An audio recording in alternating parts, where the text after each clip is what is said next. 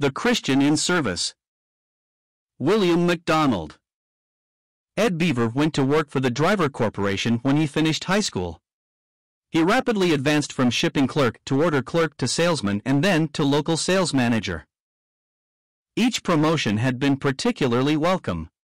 Ed had married when he was 22, and he and his wife now had 3 children.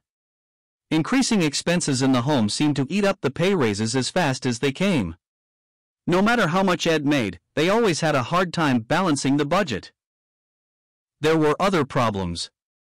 Each time the company advanced Ed to a higher position, it demanded more and more of his time. He found that he was having to work evenings and even some weekends, leaving less time for his wife and children. This resulted in tensions at home. His wife seemed short-tempered, and the children became rather difficult to manage. Ed's success in the business also affected his assembly life. He was a gifted gospel preacher and an acceptable Bible teacher. His first love was to be active in the work of the Lord, but his schedule was such that he could never be sure that he would be able to attend a meeting. His own health hadn't been too good.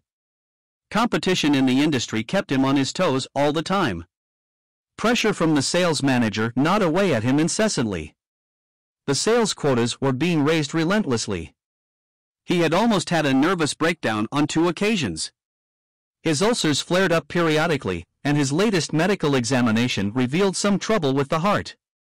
It bothered him to spend so much on doctor's bills that could have gone to the work of the Lord. There were times when Ed seriously thought of changing jobs so that he could have more time for home and for the assembly. But there were heavy payments to be made on the home, the car, and on insurance policies. Also, there was the matter of the children's education to be considered. Now he was faced with a big decision. The state sales manager, a veteran of 40 years with the company, was being eased out. Apparently he was not able to keep up with the younger men. The company wanted Ed to replace him. In fact, they were almost insistent. It would mean a sizable increase in pay, but it would also mean more responsibility, more pressure, and more time away from home. If Ed didn't accept the promotion, there was always the possibility that the company would fire him. Ed's dilemma is typical of the problem being faced by Christians in business life today. Modern corporations expect to have first place in the lives of those who want to get ahead. They want the best of a man's time, talents, and strength. They will extract the final ounce of blood, the last full measure of devotion.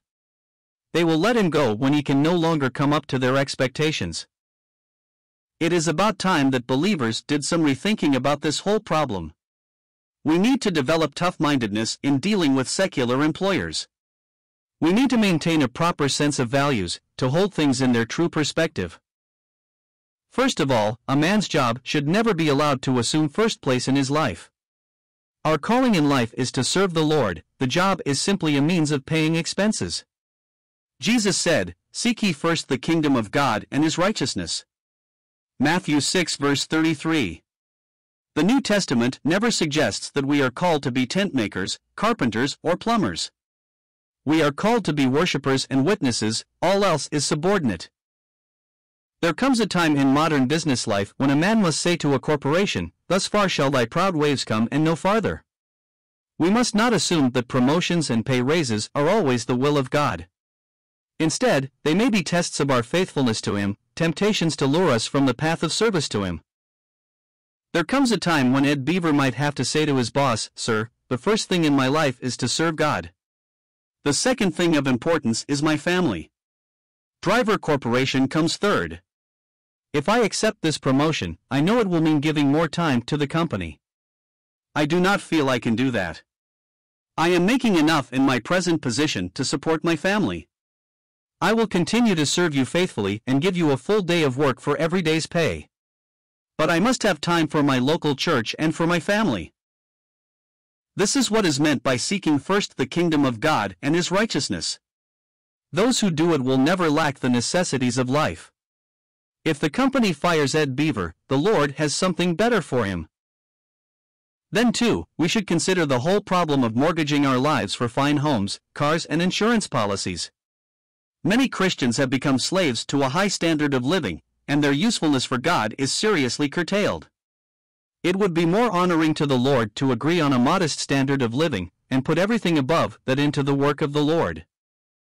The idea that every child must have a college education has become a fetish. Equally absurd is the notion that parents should provide full expenses in advance. The day will probably never come when a young person cannot earn most of his education by hard work and by scholarships.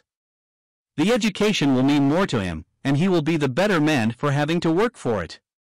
Handing everything to children on a silver platter is not always a kindness. If our Christian lives are to be effective for God, we must make decisions for Him. Instead of taking every advancement and salary increase that is offered, we must sometimes choose not to accept them.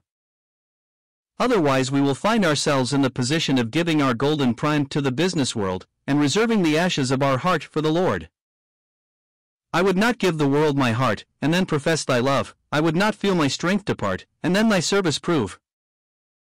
I would not with swift-winged zeal on the world's errands go, and labor up the heaven ly hill with weary feet and slow. Oh, not for thee my weak desires, my poorer baser part. Oh, not for thee my fading fires, the ashes of my heart. Oh, choose me in my golden time, in my dear joys have part. For thee the glory of my prime, the fullness of my heart.